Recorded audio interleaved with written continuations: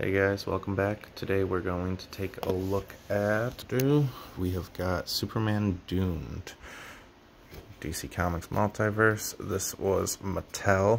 It was part of the Build-A-Figure line for Doomsday.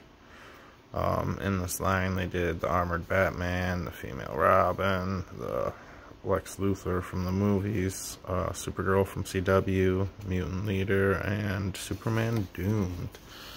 So got a little synopsis there.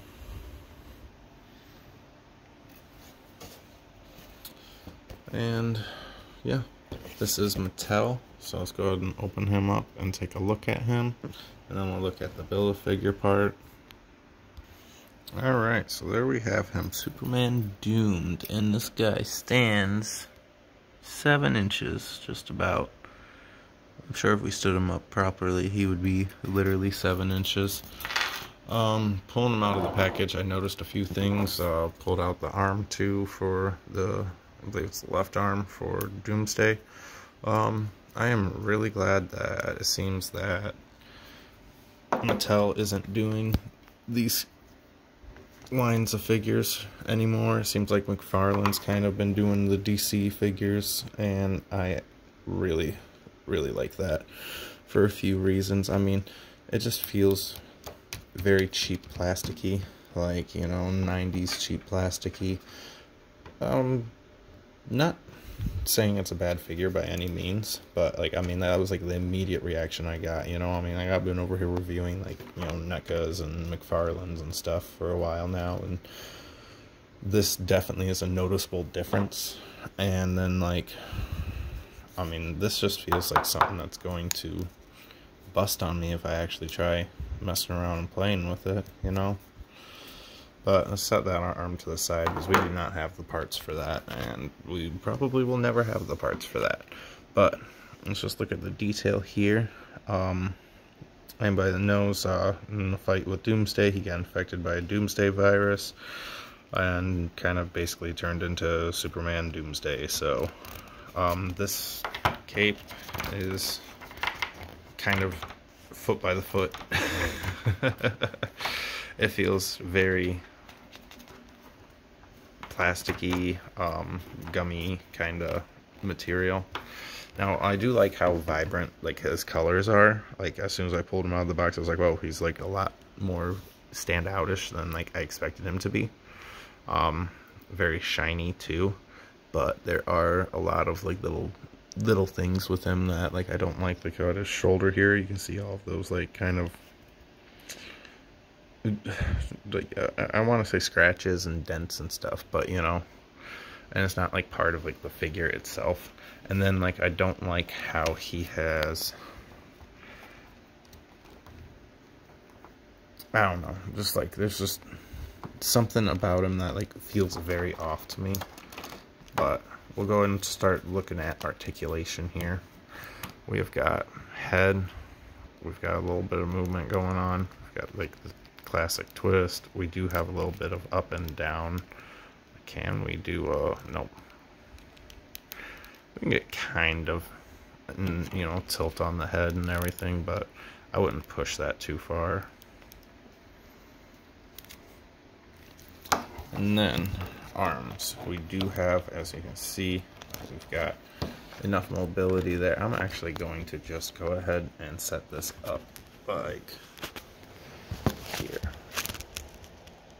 No, we're flip this. Okay, this is way easier. So we've got our up and down, swivel. We do have our bicep, and we've got our up and down. And does this twist too? No. But then the wrists just swivel and rotate. Like, they don't have any kind of actual articulation to them. So, same thing on the other side. We've got that bicep, we've got that shoulder, and then we have got up and down and swivel. We do have this abdomen that we can bend around at. And then, do we have twist? Do we have twist? Yeah, okay. It's a click twist, so no, it's not. It's just stiff. Okay, so twist, basic. We can do the splits up and down, give us that full leg motion there. We do not have any kind of foot action, do we? We've just got the... Imagine if your foot looked like that. That would hurt. And then that knee. Ooh, that's tight. Same on the other side. You can take that foot up. And the lovely broken foot, you know, that's great. And then knee. Those knee joints are very stiff. But then, just that. So that is our figure. I do not believe you can remove the cape. Yeah, no, that's not removing. Nope. So, that is just it. Mattel doesn't do a bad job with their figures, but I feel like they are lower quality than what anybody that's actually going out for collecting is used to. You know what I mean? But, not bad. I am curious because of how big this arm is. I do want to see a finished Build-A-Figure for this Doomsday, just to see how he does look. I mean, I don't really care about the figure too much. I mean, like, he doesn't look that great to me in that, but I do want to see just, like, the sheer size of him, because he's got to be a pretty decent sized figure. I mean, comparing this arm here, like, it's got to be a decent sized figure. I think around like 9 inches probably, but it could be 7 inches, just beefy. But yeah, Superman Doomed.